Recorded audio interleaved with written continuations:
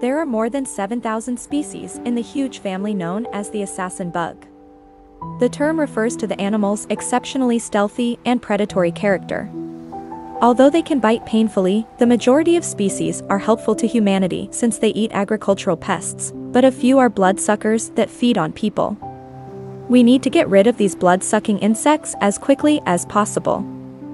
Fields, gardens, and meadows where other insects are found are where they are most frequently found.